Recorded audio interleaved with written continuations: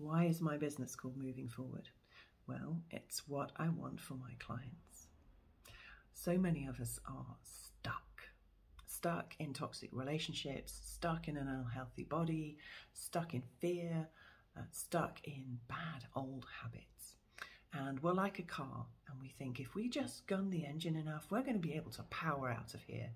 But in fact, what happens is the wheels spin, and sometimes we slide even deeper into that hole. It's like the more we try, the more stuck we are. Yo-yo dieting is a prime example of this. So is dating the same kind of wrong person for you. So the fortunate thing is that my coaching program is great for helping you to move from stuck to unstuck and get you moving forward. But there is a deeper reason for me why I have that name. I absolutely love detective novels, and a few years ago I devoured a series by Robert Grace about a duo called Cole and Pike. Now, Pike's a bit of a Marmite character, a bit taciturn, a bit focused, but I was fascinated by the fact that he had a red arrow tattooed on each bicep facing to the front. And when he's asked about this, he says, "I have them there to remind me that no matter what is happening, no matter how bad things get, keep moving forward."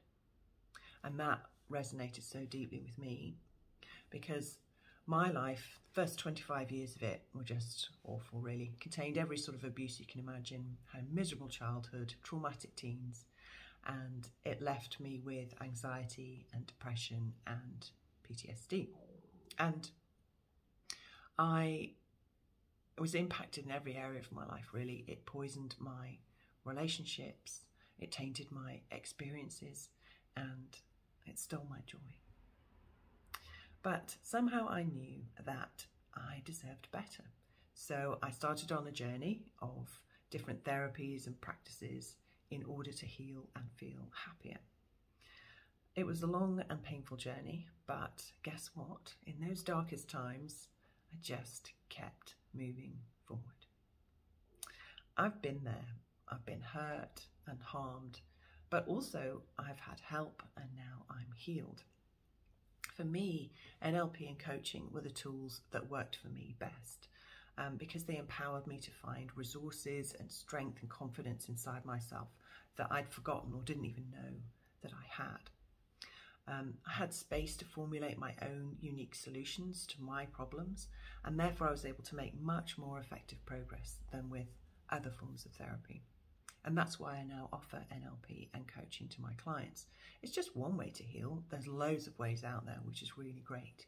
But I do tend to get clients coming to me who've already been to other forms of therapy and it's not quite worked for them. I'm a bit like that washing powder that gets rid of really stubborn stains. I'm really good at the deep stuff. NLP and coaching are so great for that. And unlike other forms of therapy, coaching itself is all about, guess what? Moving forward.